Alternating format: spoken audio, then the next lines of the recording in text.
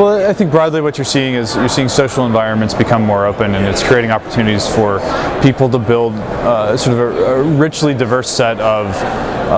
functionality or applications on top of these platforms that are informed by your connections with your network of either friends or people you've met on the internet or what have you. And so you're seeing, broadly information and entertainment-based applications, games, those sorts of things. So one of my favorite examples is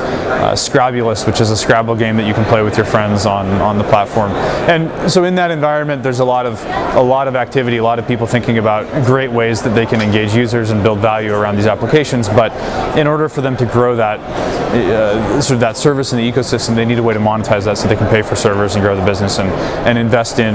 better functionality. And that's where we come in, where we can take our approach to advertising, this sort of respectful, invitation-based approach to engaging with brand messages, and bring that into the environment and really generate some value for the application developers. It's a big opportunity for you guys. You're really tied in now with the advertising community in a big way through, I would assume, through the investment by WPP. How is WPP as an investor, has that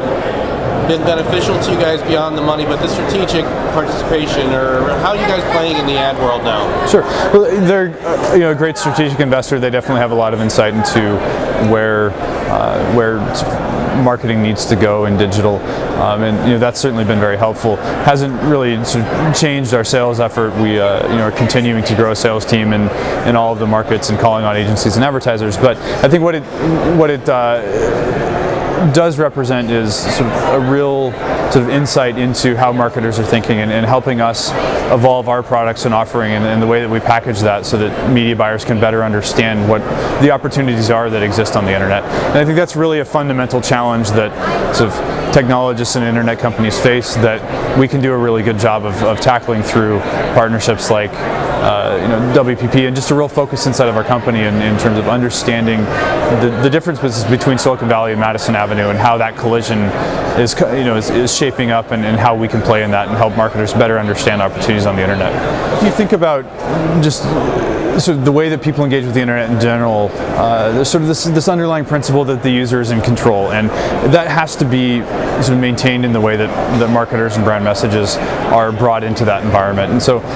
we were the first to commercialize the overlay ticker, and that was I think a really good entrance into this idea of sort of respectful advertising, giving the user control, allowing them to sort of inviting them to engage in a brand message. But I think that the real exciting opportunities come around sort of depth of engagement, and really taking the level of interactivity to the next level, and saying, if you can create a relevant ad and target a brand message in front of somebody who is receptive to that brand message, and then really create a depth of experience where once they've clicked into that invitation, they can get more information, or they can transact, or they can share that with their friends, or get a coupon, or all of these sorts of things. I think that's where there's a lot of innovation and a lot of opportunity